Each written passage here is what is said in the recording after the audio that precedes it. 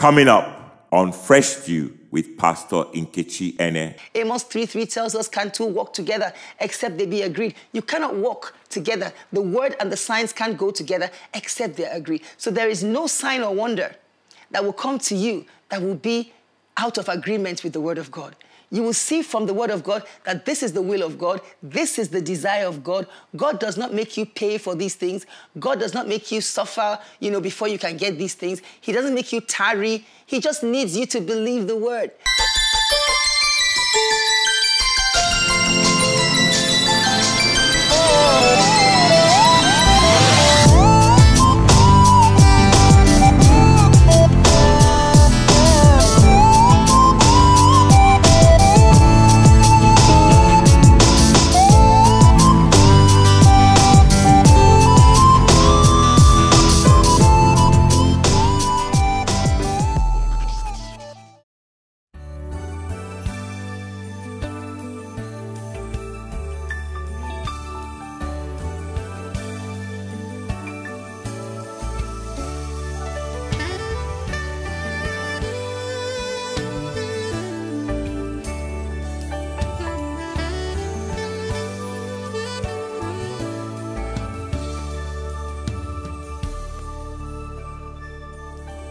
Study to show thyself approved unto God, a workman that needed not to be ashamed, rightly dividing the word of truth. Hello and welcome to Fresh Dew. I am Pastor Nkechi Ene, and it's always my pleasure to welcome you to every single episode of Fresh Dew. Today we continue our message series, Discernment for the Last Days. And this is part 7 of that message series. We said that this series will be in 3 major sections. The first section is recognizing a balanced gospel, and that's what we've been doing so far. The next section will be recognizing a false minister. And the last section will be recognizing a good shepherd. So you can see that we're in for a good time with this series, Discernment for the Last Days. So let's continue with recognizing a balanced gospel. We had some definitions, and then we looked at what we call the union of the word and the spirit is the foundation for any discernment you want to have in these last days. Then we began to look at 4 characteristics of a balanced gospel. 4 characteristics, and we got that from 1 Thessalonians 1:5. For our gospel did not come to you in word only, but also in power and in the Holy Spirit and in much assurance, as you know what kind of men we were among you for your sake. So looking at these 4 characteristics of a balanced gospel, we said A, balanced gospel comes in word. B, a balanced gospel comes in power. Another B, we've been looking at some points. A balanced gospel comes in power. We said, 1, that God confirms his spoken word by his power. God is not out to confirm your ministry. God is out to confirm the word of God. And when you preach or teach the word of God, the power of God will be seen as God confirms that word that you teach. Then we said God is working with you and helping you. God is working with you and helping you. Then we said God is bearing witness with you. So the last point under it comes in power. Remember, we're looking at 4 characteristics of a balanced gospel. The last point under it comes in power, is that God expects the signs to follow and not lead. We're talking about signs and wonders being what you see when this power of God is displayed, confirming the word. When God works with you and bears witness with you, well, these signs and wonders, are you supposed to follow them, or are they supposed to follow you? Are they supposed to lead you, or are you supposed to lead them? Let's look at this. Signs and wonders. So the point is, God expects the signs to follow and not lead. The word signs is the word Simeon. Simeon is a sign, a miracle, token, wonder, which is God's seal, proof, attestation of his presence, and evidence of his nature. God's nature is good. God's nature is supernatural. God's nature is, awesome. And these signs will be good things, supernatural things, things that are not according to human nature or normal nature. They are rather evidence of the nature of God. Simeon, that's the word for it, the Greek word for it, a sign, a miracle. Then wonders is the Greek word teras, and that's a prodigy or a wonder, something that expresses, a spectator who sees a wonder goes, oh my goodness, that's a wonder. So these signs and these wonders and these things, awesome miracles, awesome manifestations of God's favor and God's power, are they supposed to follow us, or are we supposed to follow them? Mark 16:15. Let's begin to see some things here. And he said it to them, go into all the world and preach the gospel to every creature. This is the commission to you and I as children of God.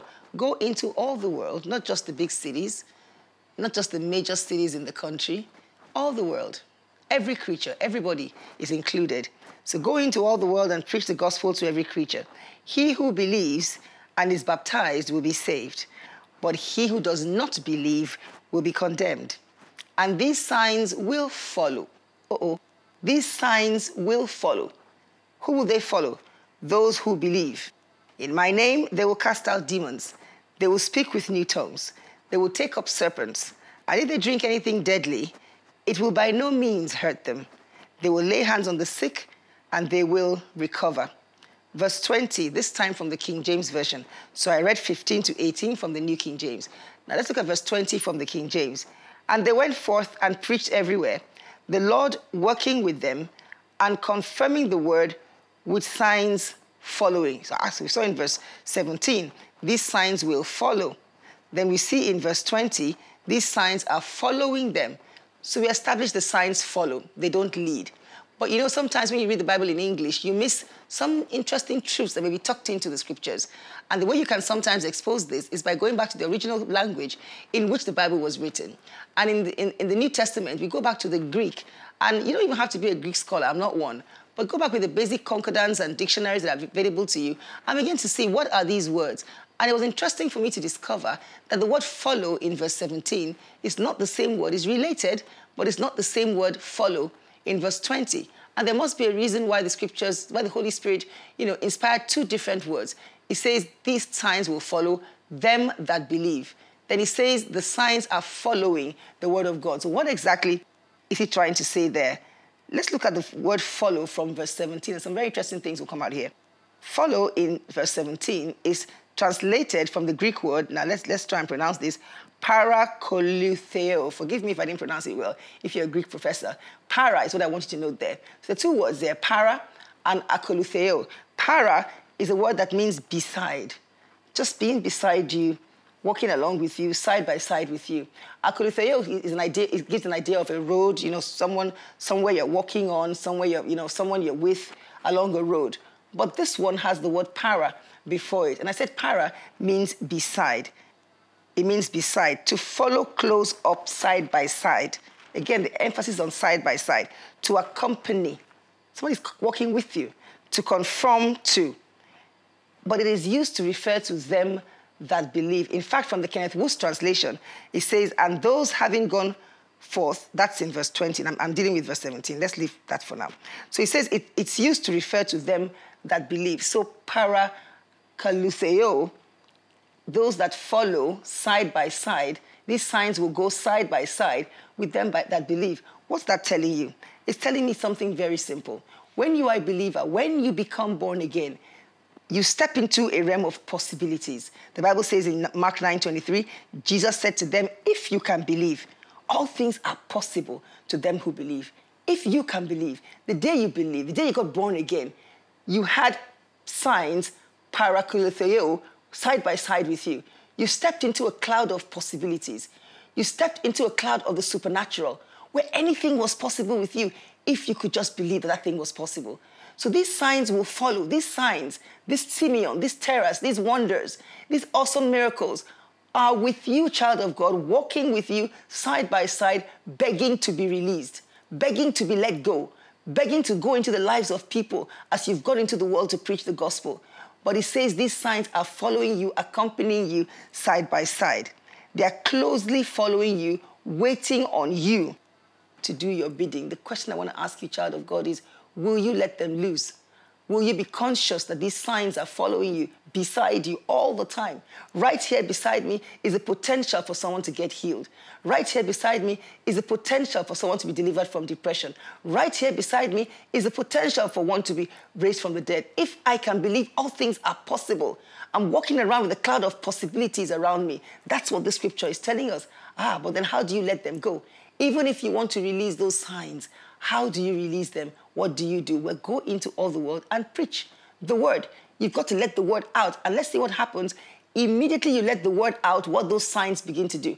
Those signs that have been walking along beside you, what happens when you let the word out? Look at verse 20. Verse 20 tells us, they went forth and preached everywhere, the Lord walking with them and confirming the signs, confirming the word, remember, with signs following. That's what following is, another word. And that's a word translated epakolutheo. First one was parakolutheo. This is epakolutheo. So we see following is following along the way. But how are these signs following? Who are they following? When they follow them that believe, they follow them side by side, waiting to be released. The way you release those signs is by taking the word out of your mouth and preaching and teaching the word of God. What happens when you begin to preach the word of God? The signs no longer parakalutheo beside you, they begin to epakalutheo. And what does epa mean? Where para means beside, epa means upon, to follow after, to follow close upon. That's like, something we say in Pidgin English in Nigeria. I mean, I guess some other places maybe. If you're moving and somebody is going really close to you, it can be said this way. They were following me bumper to bumper. That means they were right behind me, following me. That's what that word basically is saying. Epakolutheo. There's something in front, and these signs are following close upon, closely after that thing. They are no longer in the realm of possibilities. Beside you, the believer, waiting for you to let them loose. The minute you begin to teach the word, the signs confirm the word. They don't confirm you and your ministry. You can walk around with all possibilities around you, and nothing happens. You may go to the grave with all those possibilities, but the minute you begin to teach the word, the minute you begin to preach the word, the minute you let the word loose out of your mouth, these signs are triggered. And what happens? They are no longer beside you. They are following upon, not you, but they are following upon the word. The signs are following the word of God. Glory be to God. So epakolutheo, I said epi means upon, and then akolutheo. So together that means to be in the same way. Get that? To be in the same way with. That is to accompany, specifically as a disciple. Note that, as a disciple. So when a sign occurs, what happens? It is released by going forth anywhere and everywhere preaching the word. When you go forth anywhere and everywhere preaching the word of God, these signs begin to follow closely upon the heels, but they will never overtake because it is following after like a disciple. The signs will never go ahead of the word.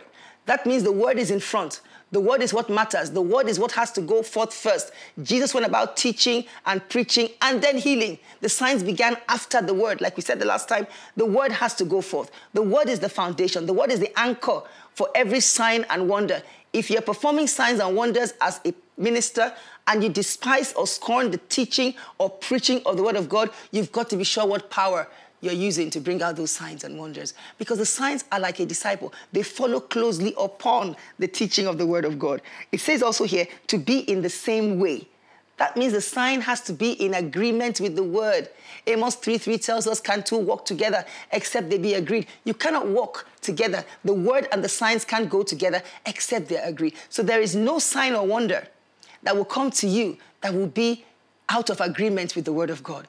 You will see from the word of God that this is the will of God. This is the desire of God. God does not make you pay for these things.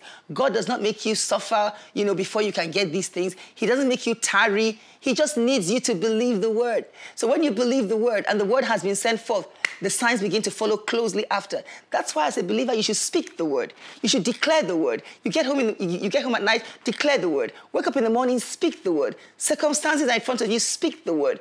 Circumstances are not even in front of you. Speak the word. The signs are not interested. This is great. The signs are not interested in whether the word is coming from the mouth of your pastor or from your own mouth. Or even the mouth of your 4-year-old child. The signs just need the word. They just need to hear the word. And the minute the word of God, undiluted, sincere, in integrity, the word of God is spoken, the signs almost like activate. And they begin to follow the word, to confirm the word that has been sent forth. So speak the word. Don't wait till you get to church on Sunday. Let my pastor have a word of knowledge. Let my pastor speak the word. You speak the word. When you speak the word, almost like, magnetic attraction in the atmosphere, the signs begin to follow the word. And when you believe the word, you declare the word, and you consistently speak the word, you will have what you say as these signs and wonders come into manifestation. Look at what 1 Peter 2:21 says. For to this you were called, because Christ also suffered for us, leaving us an example that you should follow his footsteps.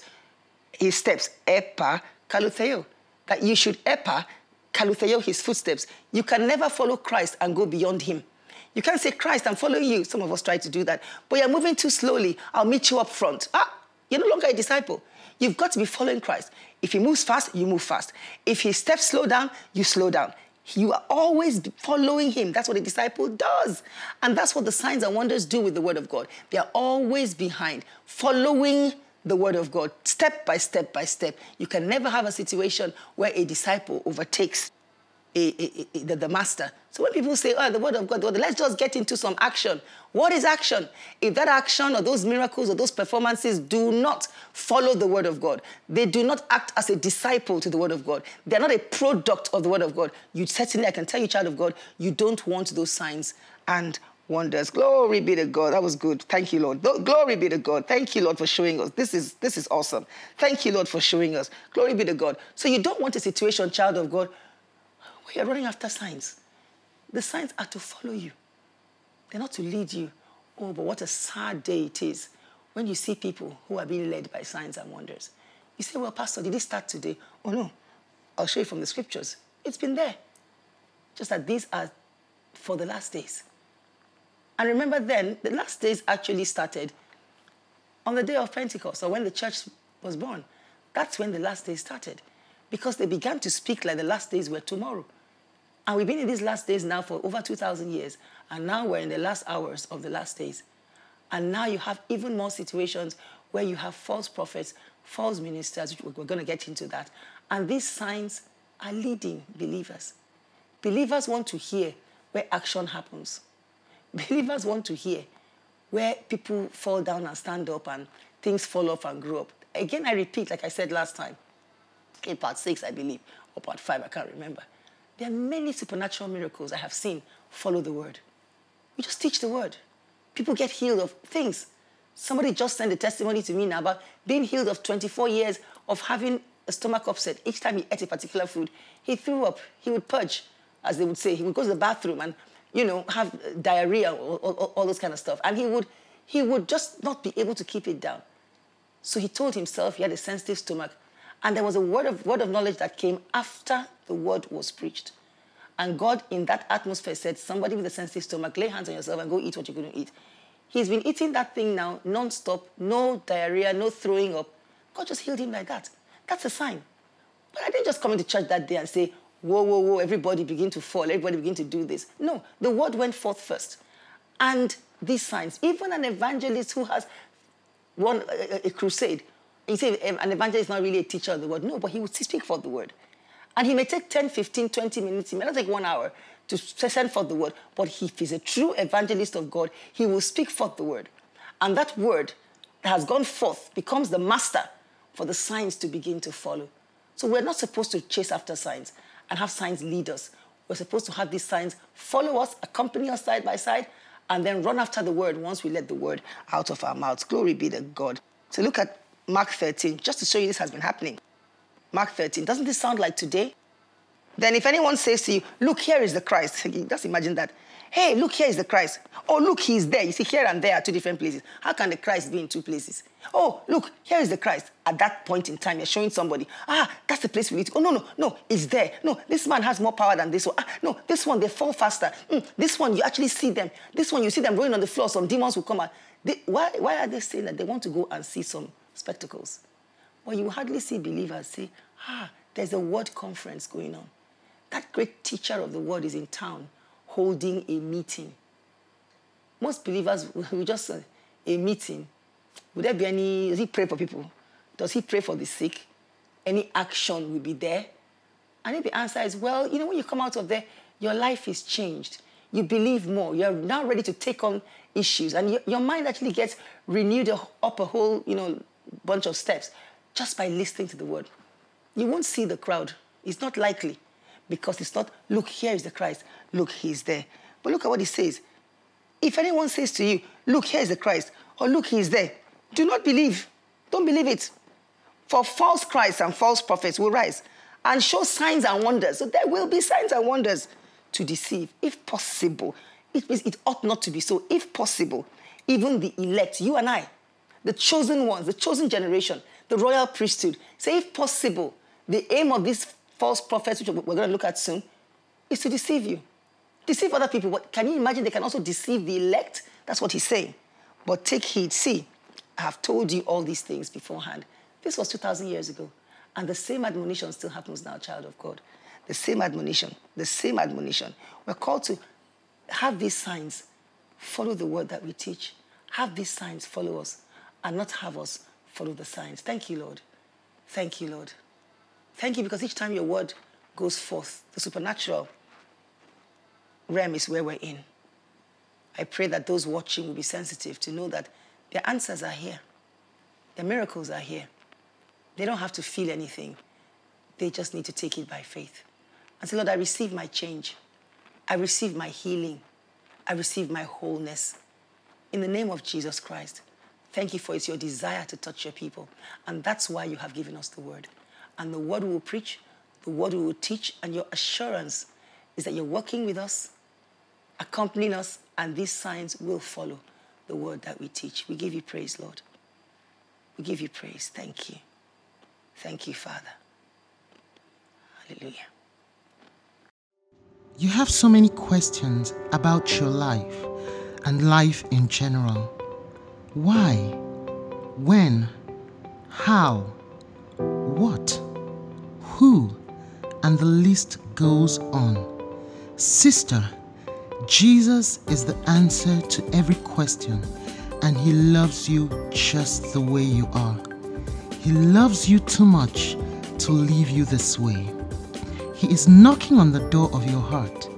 Will you make a decision for a change today? To surrender your life to Jesus Christ, the Son of the living God. If you want to do that, say this prayer out loud, meaning it from the depth of your heart, according to Romans 10:8-13, and you will be saved. Lord Jesus, I come to you today. I believe you are the Son of God, and that you died for me and rose again just to save me. Come into my heart and make me brand new as you have promised. I will live for you all the days of my life. In your name I pray. Amen.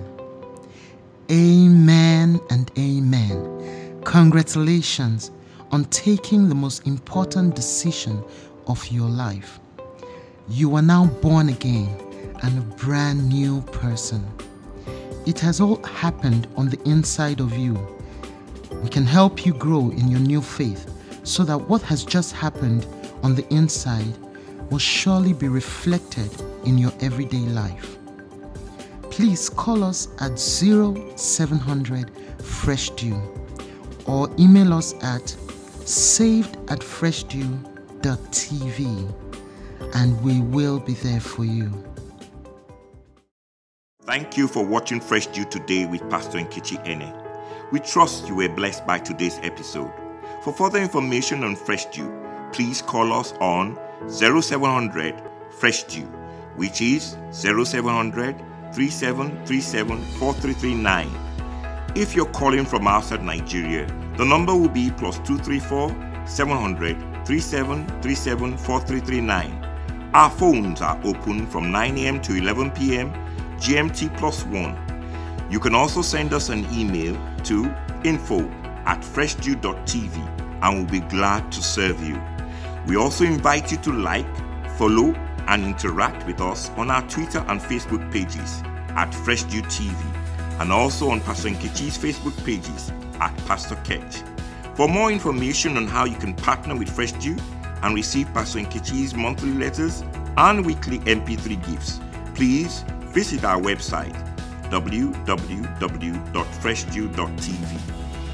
Once again, thanks for being with us today, and we look forward to seeing you next time on Fresh Dew to receive fresh inspiration and direction for your life.